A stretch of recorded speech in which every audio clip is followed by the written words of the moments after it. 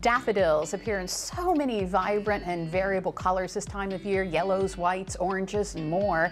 They can vary not only in color, but in size as well. There are smaller ones like the tete, is that how you say it? And much larger ones like the Dutch Master. I know how to say that. Yep. Don't take my word for it, for obvious reasons. Take it from our resident gardening expert and good friend, Ginny Rosenkranz with the University of Maryland Extension. How are you? Oh, I'm fine. Look at my beautiful friends that came with me. Did I say that right? Tete-a-tete? Tete-a-tete. Yes. Tete-a-tete. There you go. Tete-a-tete is like when you're sitting down and having a conversation. Oh. So these little daffodils are just perfect to put on a table so that you're having a little conversation. And there's a lot of different varieties there to have a conversation about. What do we have here? Oh my gosh. Well, I just brought a gazillion daffodils. You did. Because I want to show people that there are so many different sizes and shapes and colors. So like, for instance, this one right here, completely white. The trumpet is white and the perianth is white, which is just so, so cool. And then, but you know, in the white thing, here's one that is got, whoa, let me pull it out. Look at that orange. Is that not amazing? Yeah. It's just so vibrant. And then this one is really cool too. It's white, but it's got this really pretty trumpet. The trumpet's very frilly. This looks very, very feminine. Yeah, so very pretty. So, but then you have like the Dutch Master is a big and a hunky one. This is a monster. And it shines. It says, look, I'm a daffodil. I love it. And I kind of think about, you know, the fact that these are poisonous. And so never, I'm sorry, what? Daffodils are poisonous. So yesterday you had somebody talking about how they have the sap here that you can't have with other plants. Well, nothing's going to eat these. So if you put them in a pasture, horses don't eat them, cows, even sheep don't eat them. Wow. Okay? Voles don't eat them. Yeah, voles eat everything. They eat everything. Yeah. But I kind of was thinking, these obviously are a bright, bright yellow. Why were they bright yellow? And then I had this idea. It must have been a woolly mammoth that was walking around trying to eat things, and the daffodil said, don't eat me. Look how bright I am. I must be poisonous. There you go. So when we talk about the many varieties, are we talking hundreds of varieties? Oh yeah, thousands? I think so. I mean, like if you open a catalog, there's so many. And some of these are really, really, really, really old, without names. And there are a lot that people are breeding. Plant people love to go, oh look, I like this one and this one, put them together. Like for instance, this looks very, very similar to the Dutch Master in size and all that. This one is called Las Vegas. I love it.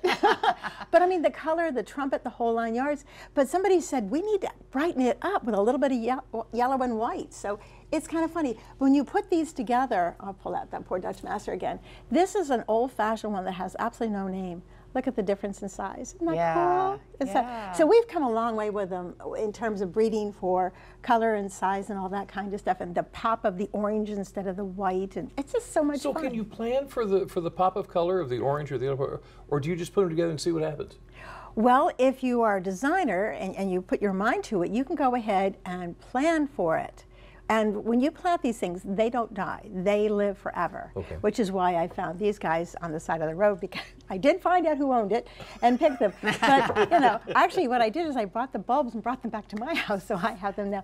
But I mean, like, I have some that have been there for, since we moved to the shore in '74. Wow. And, you know, I still have some in the yard that were there before me. So these things last forever because nothing eats them. They're wonderful. And they also are obviously hardy because we see them popping up in February. Blooming, and they survive. They were originally on mountains, and so that's why they like to be in full sun, but you can plant them in under the shade of trees that lose their leaves in the fall. That's really important. And the other thing is they need to have it well drained. So if you're on a mountain, everything drains really, really well. So think about that. So if it's a wet spot in your yard, don't plant it there because they will rot.